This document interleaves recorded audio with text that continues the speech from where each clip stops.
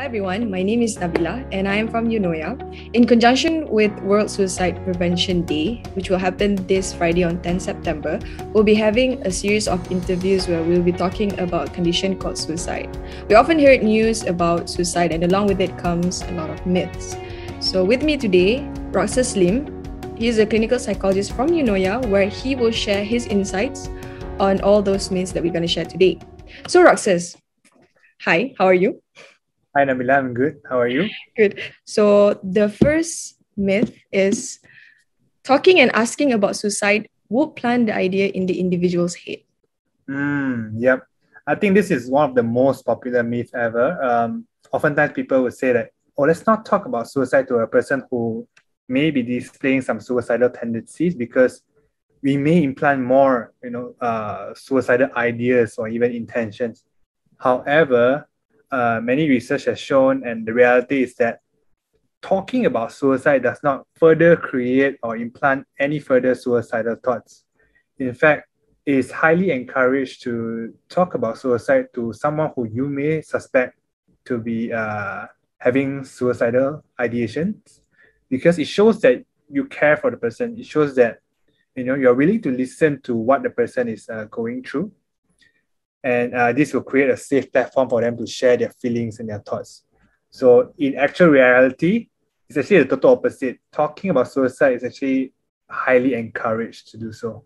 All right, the second myth is there are talkers and there are doers when it comes to suicide. Is that true? Yeah, oftentimes people do ask this question, whether that, this person is just going to talk about it, he's not actually going to do it. However, what we found was that most people who have actually already committed suicide have in the past tried to communicate in a certain way or a certain extent. So someone who talks about suicide actually gives family, friends, or even healthcare provider an opportunity to intervene before an actual suicidal behavior or attempt occur. Now, the third myth is once someone is suicidal, he or she will always remain suicidal. Is that true? Most suicidal ideas are associated with the presence of other underlying treatable disorder. So providing a safe environment is important, and acute risk for suicide is oftentimes what we say time limited. So there's this one period of time where the suicidal risk is exceptionally high.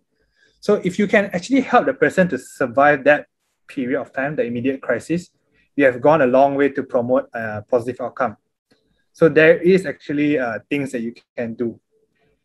Continue with the fourth myth. He or she will not kill themselves since they have made vacation plans with their family or friends. Is that true? The actual reality is that suicidal intents oftentimes they override any rational thinking. So we may see that, oh, this person have made vacation plans, this person has young children at home, or has a lovable family or relationship, he or she would not commit suicide. However, like what I mentioned earlier in the previous myth, suicidal risk is exceptionally high during the crisis period. So actually during the crisis period is oftentimes where our rational thinking is oftentimes overridden. So hence it's very important to help these individuals to get off this crisis period. So now with the last myth that I would like to ask you is multiple failed suicidal attempts in the past may indicate one is at low risk of actually dying of suicide. Is that true? Yeah, this myth is oftentimes asked a lot also. The actual reality is that no, it's not true. In fact, multiple prior suicidal attempts actually is one of the key indicators which indicates an increased likelihood of eventually dying by suicide. So if we know someone who has prior histories of suicidal attempts, this person would be classified as a very high risk. All right, thank you, Roxas, for sharing. I believe that all of us learned a lot about the myths of suicide and we have better insight and perspective on it. Before we end, do you have any final words you want to share with others, with all of us, regarding this topic? Yeah. I would like to just let everybody know that it's okay to not be okay and you don't have to face this struggle alone. help is available, and do consider to reach out to people who you trust.